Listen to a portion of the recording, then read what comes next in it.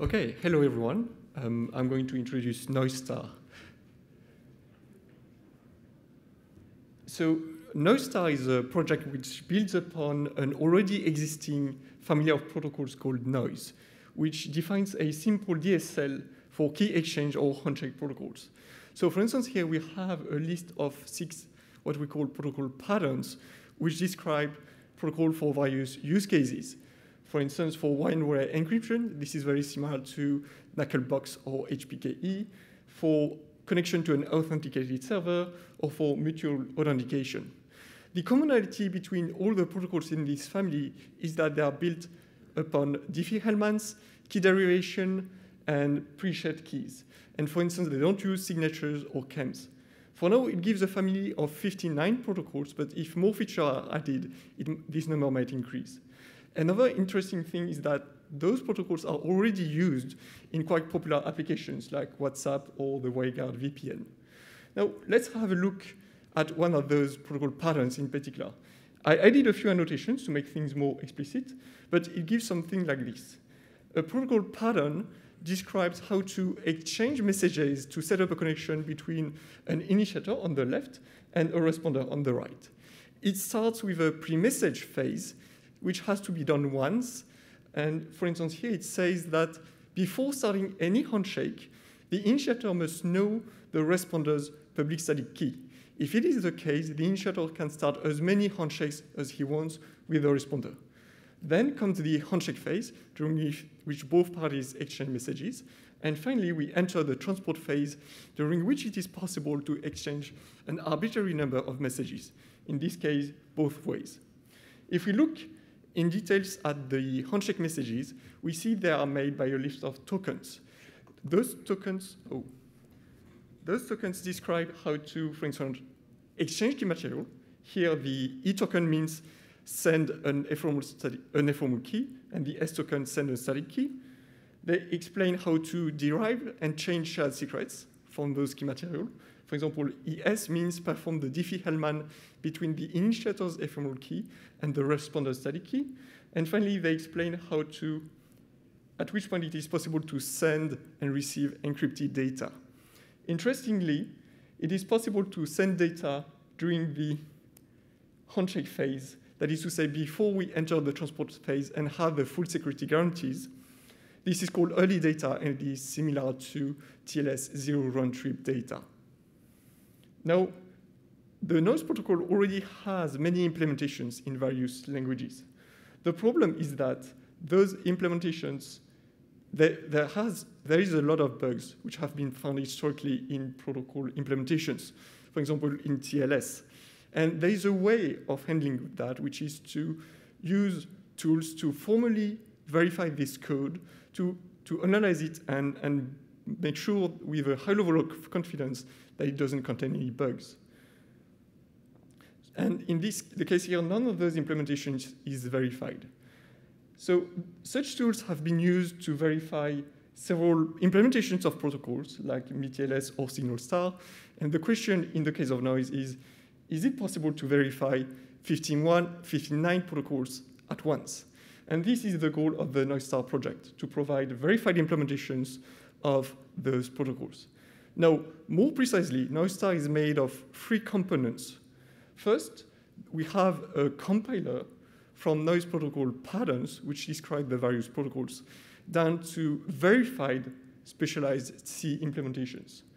Because protocol code is quite low level, we complement this with a very complete verified library stack, which we expose through a high-level defensive API. All this gives us code which is proven to be memory safe, type safe, and functionally correct. But this is not enough to have secure protocols. We also need formal security guarantees, which is why we complement this with a formal security analysis.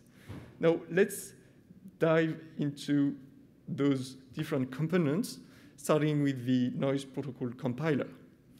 So the first thing is, how do we write verified code? We use a very specific toolchain in our case. So we use a theorem prover, in our case F-star, which gives us a general purpose functional programming language aimed at program verification. With a theorem prover, you can write code, write theorem statements, and prove that the theorems are correct. And also, F-star gives us an effectful subset called low-star, by which we can write verified C-like code. And once we've written such code, we can use the Caramel framework to compile it down to C code to use it in other projects. Now, this toolchain has been successfully used in several projects, including the Everest project, whose goal is to provide verified components for the HTTPS ecosystem. And those components include verified cryptographic primitives, for example, Hacklestar, Velcrypt, and Evercrypt, verified parsers and serializers, and also, as I've mentioned before, verified protocols like MIT-LS, SignalStar, and QUIC. Now, how do we do this more specifically? We first start by writing what we call a formal specification, in our case of the noise protocol. What we do more precisely is we have a look at the official reference for noise, which is plain text English on the left, and we carefully encode it in a pure high-level language given by F-star. The idea is that we want to formalize this specification, the reference, into clean and auditable code which focuses on the functional behavior of noise without dealing with low-level error-prone details like buffers, pointers, aliasing, etc. Something else interesting here is that this high-level specification is written as an interpreter. For instance, if you write a function which processes a message, like send message tokens, it takes as input a list of tokens to describe the message and processes each token individually. Now that we have a high-level spec, how do we write verified C code? For this, we use low-star, which gives us access to low-level features like buffers and pointers. In low-star, when we write a function signature, we can write a precondition, which states what needs to be verified upon calling the function. For example, those buffers are disjoint, those pointers are non-dangling pointers. Then we can write a parse condition, which explains in a high level how the function behaves. For instance, which buffers are modified. And we also use it to state functional correctness properties by linking the low-level code to the high-level specification we introduced earlier. And finally, when we write the body and type check it, F-star generates proof obligations, which are sent to the Z3SMT solver, which then says, yes, everything is fine, or no, please update your code. Once we have verified code, we use the Caramel framework to compile into C code and get something like this, which we can reuse in other projects. Now, as I've mentioned before, LOSA has been used to verify a lot of cryptographic code, including whole protocols. So it is not a surprise that we can use it to implement one verified protocol. The question is, how can we write 59 at once? So I mentioned before that the high-level spec we use is written as an interpreter. So it is actually possible to write a verified interpreter in low-star for noise. And for instance, the low-star equivalent of the high-level function I showed before, send message tokens, is like this. I cleaned it a bit, of course. Now, the problem is that the low-level code, the target code we want, is like that. Yes. So this comes from the WireGuard VPN implementation. And if you look at it, you see that it is specialized idiomatic C code with no recursion, no list of tokens. While on the left, we have an interpreter which is written in a recursive style over a list of tokens. So now the question is, how can we turn this interpreter into more specialized code? And in other words, how can we turn this interpreter into a compiler by specializing it on some given input? And there is actually a very simple way of doing this, which is called partial evaluation. So for instance, if you want a function, to implement a function which processes the first message of IKPSK2, so EESSSS, as an initiator, you can just implement it by calling the generic interpreter function send message tokens with the proper inputs. In this case, the list of tokens, EESSSS. Now, the thing is, you can take the send message tokens function and inline its body, basically. And it gives this. And what you see here is that we have a match over a list of tokens that we can already evaluate, that is to say, at compile time. If we do so, we get something like this. And you see, for instance, that the E token has been inserted in some places, and we have later a recursive call over the remaining list of tokens. And we can continue like that. For instance, we can evaluate this. It gives a constant. And then we can inline the constant. And step by step, it gives us, by unfolding things, evaluating matches, etc., it gives us a more and more specialized version of the function, in this case for the list of tokens in which we're interested.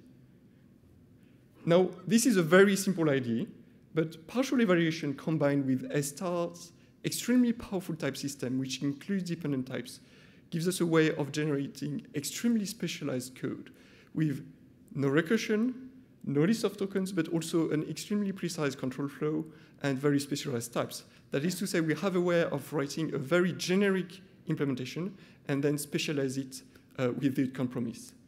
So the whole idea is to use F* as to meta-program as much as possible. It is very similar to using super advanced C++ templates by which we write a meta-program once and then specialize it n times. And this technique of turning an interpreter into a compiler is actually called a Futamura projection. Now, this technique of partial reduction has been used a lot in F***, for example, to get agile cryptographic primitives in Evercrypt, to have functions which use vector types in HackerLXtem. And the thing is, stepping away from the problem of verifying programs, it is actually a very useful technique just to factorize cryptographic code, for instance, by writing one very generic MD hash function and specializing it to SHA-1, SHA-2, or MD5, or writing at once generic and optimized implementations for cryptographic primitives. And what we do with Noise* is that we push this technique to the point where we can have a complete metaprogrammed protocol stack. Now, this gives us protocol code which is proven to be type and memory safe and also functionally correct. But as I've said before, this is not enough for protocols. We also want security guarantees, which is why we did a security analysis. In our case, the noise reference defines authentication and confidentiality levels for all the messages in a handshake pattern. So what we did is we formalized the security levels as security goals in a framework called Tolaviosta, which is a framework for symbolic analysis. And we did one generic symbolic analysis proof by working at the level of the interpreter specification. So all this gives us verified protocol code, but this is very low level. So we complemented it with a high-level defensive API. This API is very useful because, for instance, if you look at IPSK2, you can see there are quite a few low-level transitions. And such transitions led to a lot of bugs, for instance, in TLS. For this reason, we implemented verified state machines, which are also generically metaprogrammed, so that we can abstract away from the handshake phase and the transport phase. Also, as I've mentioned before, it is possible to send messages early, before we reach the transport phase. But a user might inadvertently send messages without having the proper security guarantees. For this reason, we implemented a misuse-resistant API that reflects those security guarantees, performs dynamic checks to make sure we don't send messages too early, and we also propagated the security proofs in the API. Finally, in one handshake, we manipulate a lot of keys, in particular static keys, and for this reason, we implemented utilities for key and peer management, for example, to validate remote keys, load and store static keys, look up pre-shared keys upon learning a remote identity, and also to securely store keys on the disk. Something important here is that in most implementations, the high-level API is the biggest component in terms of size. And in the case of Noise*, it accounts for more than 3/4 of the lines of the generated code. With our implementation, we use our implementation to generate code for the 59 noise patterns. And actually, for every pattern, we used 8 different cipher suits, leading to 472 instantiations. We benchmarked those against existing implementations. And thanks to the very good performance of the HackerLXtem primitives we use under the hood, our implementation is very performant. In particular, it beats everything at the exception of WireGuard, which is specialized for IPSK2. As a conclusion, I introduced NoiseStar, which is several things: a compiler from noise protocol patterns to efficient verified C code, but also a complete verified stack exposed through a high-level defensive API, all of these being completed by a symbolic analysis. Stepping aside from the verification of cryptographic protocols, NoiseStar showcases techniques which are useful to verify full software stacks and also automate the production of code where we don't sacrifice precision nor performance. All the code is available on GitHub. If you only want the C code, you can pick it up. And if you need a specific choice of optimized primitives, you can contact us and we'll be very happy to provide the proper instantiation for you. Thanks for your attention, and you have questions.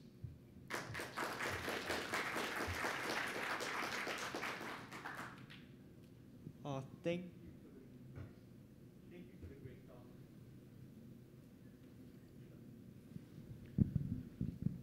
Hello. Hi. Thank you very much for the great talk. This is a great job on building such a versatile framework for verifying so many different things. That's really, really cool. If we have any questions, oh yes, you have a question, please. Hello, Marcel Fournier of MBI. Thank you for a great talk. And I do have a question. And if I understand correctly, the low star security protocols and proofs go to the C level. So you have proofs from type level to C level. Do you have a story about how the C memory model and especially after that C compilers might change security properties, or how do you prove those? Okay, so okay, we have a model of C which gives us that the compilation from NoiseStar to C is correct. I mean, functionally correct. Now we don't, for instance, we don't model the memory in such a way that, for instance, this is all functional correctness mostly, and also we have some constant time guarantees by making sure we don't use some operations like division. Now we don't have guarantees like we don't prove that we zero the memory before release. We do it by hand, we audit the code, but we can't prove these sort of things. Okay, thank you.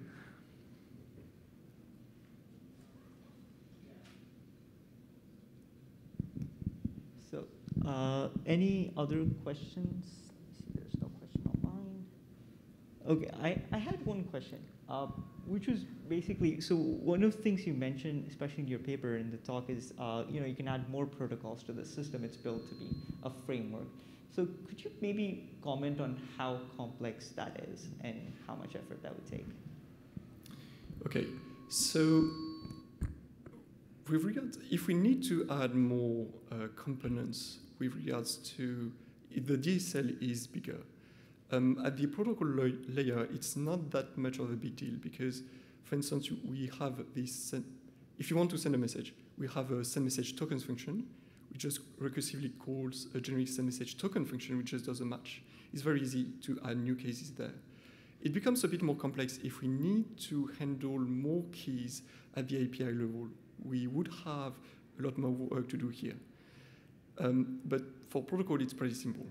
Now, another thing which would require a bit of thinking is how we update the security proof, because the invariants are quite subtle to state in that place.